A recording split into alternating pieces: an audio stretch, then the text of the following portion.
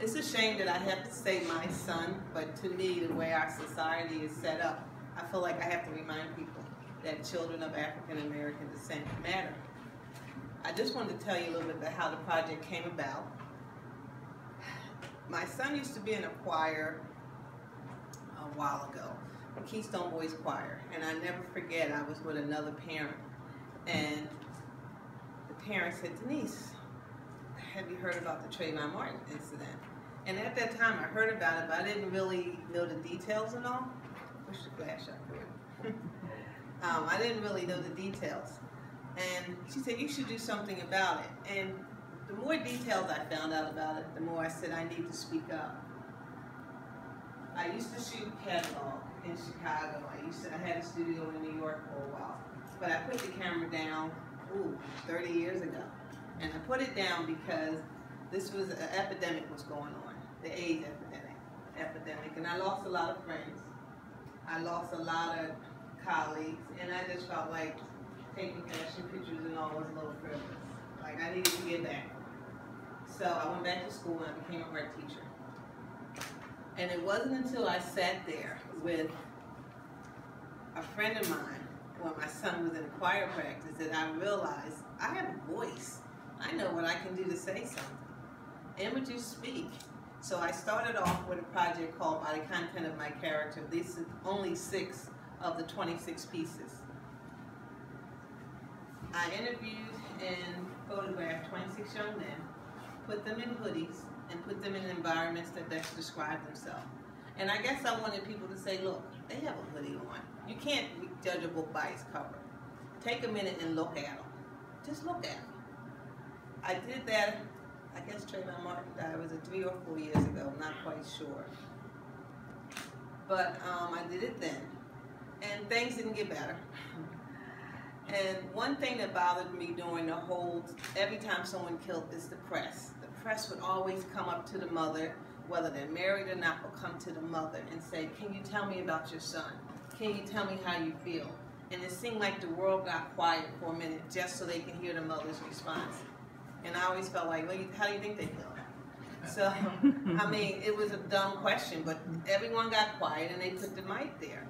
I wanted to give mothers a chance to speak life into their child, to speak life into the situation while their child was alive, to actually let people see that these boys have mothers. They have someone that cares about them, that's trying to put values into them, and trying to do the best that they can. I wanted to try to change the whole image of the black boy and let you see them with their mother. Give the mothers a chance to say what they go through. I wanted to document some of the conversations that we have to have with our child on a daily basis, My son just started driving, and I had a relative take him out at first, and you know how kids are, they think well, you guys think you know everything. And they say, Mom, I got this, you know, Uncle Bruce told me, you know, when I'm in the suburban neighborhoods, I have to drive slower than the speed limit. I have to do this because I'm going to get stopped. I mean, these are just normal things that you have to tell them. You know, there's so many stories, but we have to teach them on a regular basis, and you can't just do it once. So the point of my show is basically to give mothers a chance to speak about their child, to put them in an environment where they can define their child, where they can talk about some of the lessons they have to teach them, and hopefully just open awareness that, you know, I think in some ways I'm preaching to the choir with some of the kids because they know what it's about. But my message to you guys is just make it home. That's all you need to do is make it home at night. You know, do what you have to do. On my flyer, I have a list of things that you can do if you're stopped by the police. Just make it home. There's ways of handling this. Yes, it's wrong. It's not fair. But you can get the police officer's badge name and number and write to the commissioner and things like that. There are ways to handle it, but you can't do it if you're not here. I don't know what happened to Mike Brown, Jordan Davis, Trayvon. I'm not sure. I wasn't there. But what I can tell you is make it home. That's what your mom wants. They don't care about the rest. Any questions? Yes? I wanted to ask, why did you choose to do the mothers instead of the fathers or both? Okay, well, I think for starters, it started with me. I'm a single mom. I adopted my son, so there's not a father figure there. I mean, my father is there, and I do have brothers and things. So I think it was more personal. That's what gave me the energy to keep going, because this is really a lonely job. You have to have something inside of you, that a fire burning to keep you doing it, because you're doing it all by yourself. No one's telling you. But one thing that I've realized is that mothers are matriarchs of the family. It doesn't make a difference if a man is there or not. A mom's going to make sure things happen. You know, men do it too, but not like a mother. So that's why I focused on mothers. And actually, I'm going to take the project a step further and talk about all mothers. You know, it doesn't make a difference if you're married or not, because just that we are matriarchs. We want to make sure that they get what they need. So that's why I picked it. So hopefully, you know, like another 10 years when you're a mother, you will realize that, you know, it's all about your child. Now, it's the same thing for fathers, but it's a different kind of bond. And also, I think people needed to see our young men with their mothers, with their parents. This is somebody's child who you might be afraid of when you see them. It's someone's child. So that's why. Do you ever think that you would do a project of highlighting the fathers? Fathers, well, I think what I'm going to do, I probably will add some, yes. Because I think even though mothers are the matriarch, the one common thread to all of it is the conversations. It doesn't make a difference where it comes from.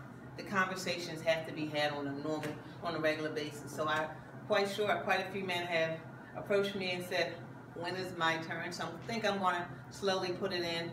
And even though it's my son matters, I think I'm going to change it to just the conversations we have to have. Because girls have there's a lot of things going on there. So I got a lot of work to do. I know, between the girls and between the fathers and all. But there's something about a mother, that bond with their child. You know, the fact that the media even will go to the mother, not the father. They go to the mother. So that's why. Hey, come on in. This is Julie Mabel. She's one of the mothers. Yay! Welcome. Any other questions? Any comments? I just like the message that you said, because I know a lot of people, I know a lot of parents who lost. I know a lot of parents who lost their kids. Like, they just be wishing that they could have one more picture of one more moment with their kids.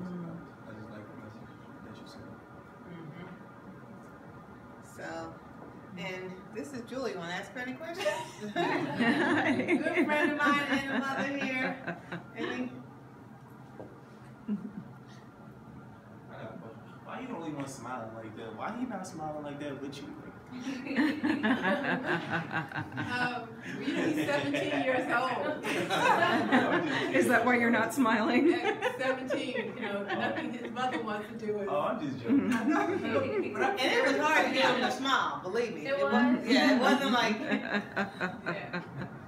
you know, I think a lot of them, they were sort of, especially the older ones, were like, why do I have to do this? Yeah, they're like, no.